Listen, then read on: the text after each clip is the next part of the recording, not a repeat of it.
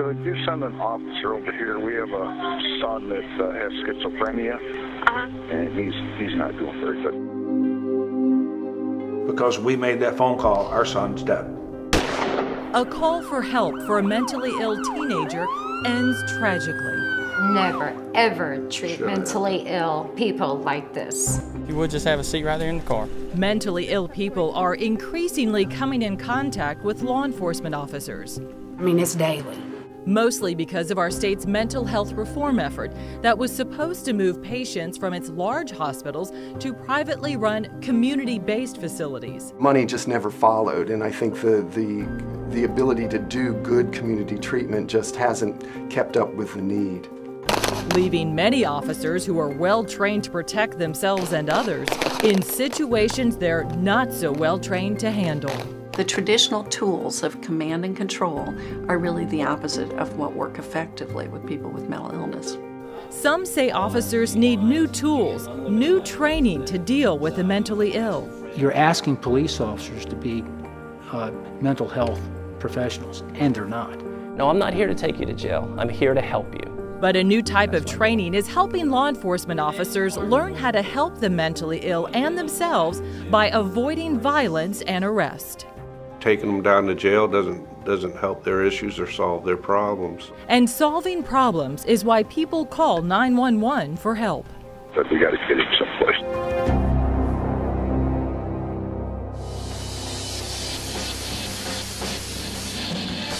Keith Vidal loved playing the drums. He played in his church band. He was a good kid. He played soccer and video games. Keith was more of a jokester and daredevil. He was a lot of fun. A fixture in every family picture. He's in the middle of all of them. Yeah. He enjoyed it. He was a real fun-loving little kid. But at 17, his parents noticed signs of paranoia. Kids were following him, you know, just worried about everything, didn't want to go to school because he thought kids were talking about him. Do you remember that? Mary Wilsey is Keith's mother. Her husband Mark became his stepfather when Keith was 2. They thought Keith was just showing normal teenage behavior. And then it got worse, and then she took him to the doctor. The doctor diagnosed him with schizophrenia. They take him in, they give him the right medication where he could function. He was doing good. You know, then he'd have a bad day here and there, but, you know, in general, he had no real serious problems. Until Keith had a bad day on January 5th. Can you describe a bad day for him? He was calling Mary, his mother, John, that day. He just, you know, didn't really, you know, in touch with reality. Finally, I made the call and told him we just needed help. And what is he doing right now? Oh, he wants to fight his mother, or he's got a screwdriver. He just, you know, he's not doing good. Okay. She's scared to death of him. Boiling Spring Lakes police officer John Thomas responded. He had been called to the home before and knew Keith. Brunswick County Sheriff's Deputy Samantha Lewis arrived about 11 minutes later. The Wilseys say both of them simply talked to Keith. Just trying to, you know, to get the kid to agree to get in and let's go get help. You know, there was nobody threatening anybody, nobody felt any kind of danger. The Wilseys say Keith was sweeping the floor and holding a small screwdriver in one hand. It was just his screwdriver, he was keeping it. Did he try to go after one of the officers? No. Then, Southport Police Detective Byron Vassy arrived. By then, Officer Thomas had been talking to Keith for more than 15 minutes and Deputy Lewis for almost 5. And then when the third officer walked in, it was just, I don't have time for this, tase that kid, take him down now. The Wilseys say Keith panicked, turned to run away, then turned back toward the officers. They tased Keith. He fell backwards onto the floor. At that point, the 2 officers got on top of him and was restraining him at that time. Detective Vassy drew his gun. And bang, he shot him instantly, killed him on the spot. And then turned around and walked out of my house like he put down a stray dog. That's not what we hire these people for. You know, protect and serve is the oath they take. That wasn't protecting and serving. By all accounts, Vassie fired between the other two officers. His gun was so close to Deputy Lewis that the shot ruptured her eardrum. Vassie shot Keith less than 2 minutes after he pulled up outside the Wilsey's home. I don't know if you've been advised or not, but shots fired. I've had to defend myself against this subject. Vassie later told investigators he was not defending himself, but instead Officer Thomas. So I kept asking them, just please, is he alive? That's all I want to know.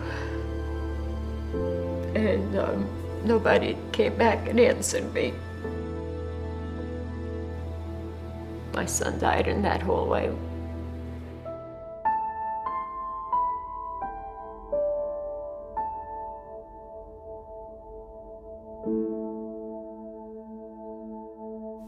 Vassie's attorney says Keith was charging officers with a pick, not a screwdriver, when Deputy Lewis tasered him and he fell to the floor. The officers tried to subdue him. They were not successful in doing so. The young man continued to attempt to stab one of the officers, and in an effort to save the life of Officer Thomas, unfortunately, Detective Vassie had to employ deadly force. Payne is being paid by the North Carolina Police Benevolent Association to defend Vassie. Its executive director says Vassie not only had a legal right to shoot Keith, but also a legal duty to when the situation became threatening to the officers. When that split second turns, it goes from an effort to de-escalate to an effort to use the force necessary to stop the force that is being perpetrated against them and other people. But the Wilseys say it was Vassie who escalated the situation, which was under control when he arrived.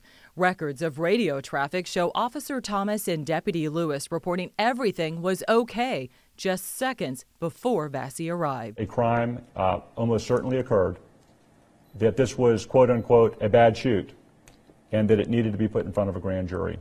In grand jury proceedings, David cited the SBI's investigation. It said Vassie told EMS workers, "I'm here to kick ass and take names," as he walked into the Wilsey's home. He's been indicted for voluntary manslaughter. A jury will hear all of the evidence in this case and decide if Vassie was justified in shooting Keith Vidal or guilty of voluntary manslaughter. Regardless of the outcome, this case illustrates a much larger problem: how calls to 911 for help with the mentally ill are happening more often. And it poses important questions about how law enforcement officers are trained. They train them to shoot and kill. But are they trained how to avoid that when dealing with mentally ill or mentally distressed people in crisis? What we're really asking for is help calming the situation down and getting somebody to the hospital, to a bed, instead of coming and shooting. Hey, how you doing today? I'm not doing well, clearly. Why? Next, a new type of training gives law enforcement officers tools to defuse potentially dangerous situations with the mentally ill. Having this resource can make an officer that much better. And I find out how. You're just making the situation worse. Just let me get the door. Relax. Quiet. Quiet. No. I'm playing the role of a wife in a fight with my husband. He's been drinking. Hi, how you doing today? Good, how are you? Officer Costa, Nancy State University. Stop! And he actually does admit to having both a verbal and a slight physical altercation. This role-playing exercise is part of crisis intervention team training. Hey, how you doing today? I'm not doing well, clearly. CIT training helps teach law enforcement officers how to de-escalate potentially volatile situations with mentally ill or mentally distressed people in crisis. You don't need to take that. Here, officers learn how to talk calmly with the husband. They find out he's a soldier who's just returned from his third tour of duty in Afghanistan. But since he came back, all he does is yell. They soon suspect that his problem is much more than just drinking. After talking with him, they see signs of post-traumatic stress disorder. They have what they need to arrest him for an assault on a female, but it's going to be very clear to them that there's a person suffering from what appears to be an undiagnosed mental illness. So is jail going to be the right answer for him? Absolutely not.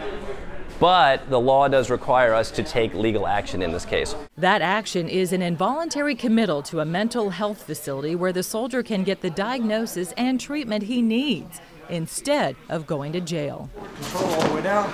Good. Officers are also taught how to safely restrain people who refuse to cooperate. Let's make a CPR type compression. In the week-long CIT course, officers learn about mental illness and how to communicate with a mentally ill person in crisis. You know, maybe being a little bit less authoritative, a little bit less controlling, a little bit less confrontational will actually give you more control of the situation. Had a 70s birthday party. Mark and Mary Wilsey say that's a lesson Detective Byron Vassey could have used with their son, Keith. You cannot walk into a place where there's a mentally ill person and start yelling at them or barking orders. That you're going to tase them. Because at that point, they feel threatened. And they're going to panic.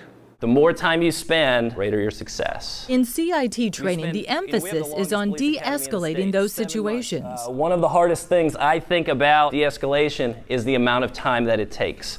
In the training, officers are told the more time they invest, the better the outcome. He's just a little guy there. The Wilseys say Detective Vassey wasn't willing to invest time in their son. They point to standoffs where police will wait for hours for a suspect to surrender. I can't understand why my son didn't get that opportunity. I can't understand why you would come in here and purposely kill a child who is mentally ill. You know, Keith ended up dead because the police didn't have time to spend with this child. I just try not to argue with him at all. I know he's angry. I know he's been drinking. CIT training is all about investing time. Having this training is just opens up more opportunities than what we had before. The reason more officers are taking CIT training is because they're coming in contact with the mentally ill more often. It's a side effect of the state's mental health care reform efforts that began in the early 2000s. The reform was designed to move the mentally ill out of large institutions like Raleigh's Dorothea Dix Hospital and into privately run, community-based facilities. As we divested services, we divested things we may not should have, and we did not build the robust community system that we intended to. The Wilseys say they experienced that shortage of community care for their son, Keith. It was hard to find him the right help. And every place you turn, it's a dead-end road. A few days before the shooting, the Wilseys say Keith's psychiatrist wanted him admitted to the hospital, but the hospital would not admit him. They just sweep it under the rug. Nobody wants to do anything. And then you see what happens. It's left up to law enforcement. 3 days later, the kid's dead. For my safety and yours, I am going to place you in handcuffs, okay? The lack of inpatient treatment for the mentally ill is not only hard on patients and their families, it's hard on law enforcement officers, too. All right. If you would, just have a seat right there in the car. It's becoming more of a problem now than ever. Brunswick County Sheriff's deputies have logged nearly 1,100 hours transporting mentally ill patients to hospital emergency departments and from there to mental health treatment facilities. We frequently drive 5 hours to a treatment facility, so that's a challenge in itself. Deputies sometimes have to wait with patients in hospital emergency departments until a mental health treatment bed is available. Just recently we had to sit with a person at our local hospital for 3 days waiting on a bed to open up across the state. That's about the average wait time for a mental health bed in North Carolina emergency departments. And sometimes patients spend that time in jail. It's much more expensive to take care of someone in jail or in prison than it is even in a hospital, and it's even less expensive to take care of someone in the community outside the hospital. This year, the General Assembly appropriated $8.2 million to help create community crisis care centers for the mentally ill. Doesn't happen overnight, unfortunately. But I think we're making great strides toward that effort to recreate those community-based services that we originally contemplated in the mental health reform to begin with.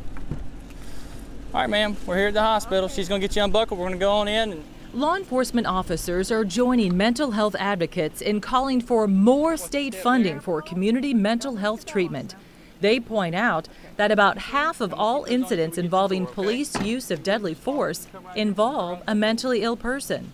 And these figures are going to, I think, increase rather than decrease, unless our elected officials understand that they are not saving money when they defund these very important facilities for people that need them. Very good. I mean, I would say pretty spot on. I really liked how empathetic you were with the victim here.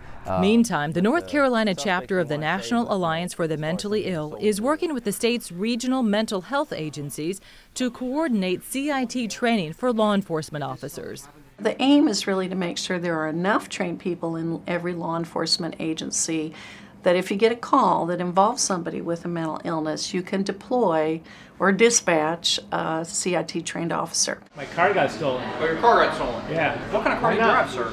So far, 26% of law enforcement officers in North Carolina are CIT trained.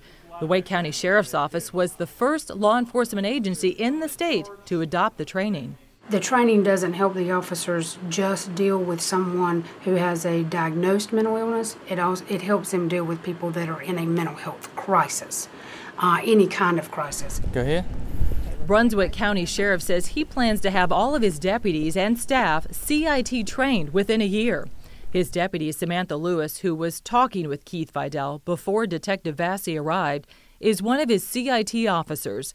Brunswick County's DA commended Lewis and Officer John Thomas for how they handled Keith Vidal. These officers, other officers, have been cleared by the SBI investigation, and they did everything right. And said he was stumbling around the street. And the Next, the story of a life that may have been saved by an officer's CIT training. It certainly could have gone worse than what it did. Okay, so this is my son Keith's room. And the Wilsey's push for CIT training for all officers. What we don't want is for another family to have to go through this. To learn more about a call for help and the challenges of law enforcement interactions with the mentally ill, visit WRAL.com and type WRAL Doc in the search box.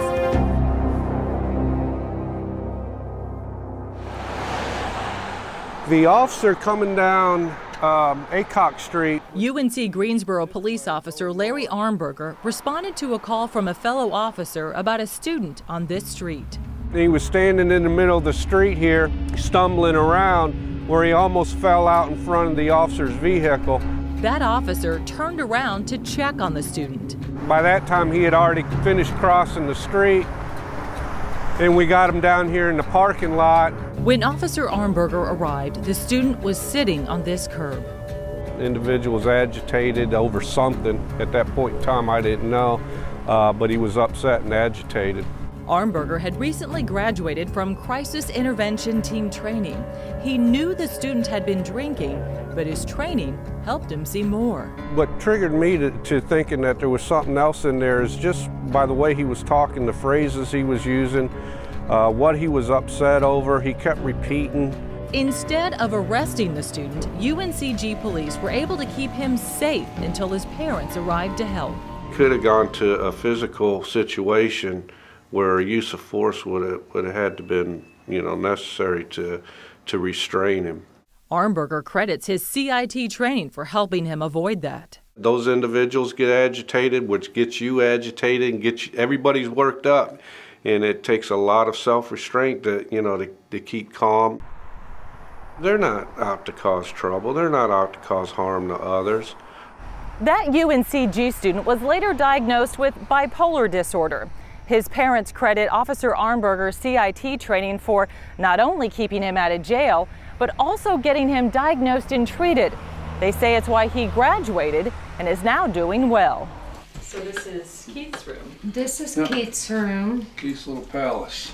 The Wilseys believe that if Detective Vassy had been CIT trained, their son would be alive today. If you're trained, you don't walk in and just start it. You're supposed to talk like the other two officers were doing. This is Keith here. Right now, CIT training is voluntary, but the Wilsies want legislation passed to make it mandatory for all law enforcement officers. They want that legislation called Keith's Law. My son will never come back, ever. But if we stop one family from having to do this, from having to bury their child, then it's well worth it, and it's well worth the money. Was this his big love? This was his life, drumming. And the reason why they're broken is because he beat on them really, really hard. You got a young kid that was dreaming of going to California and being a drummer is in a box.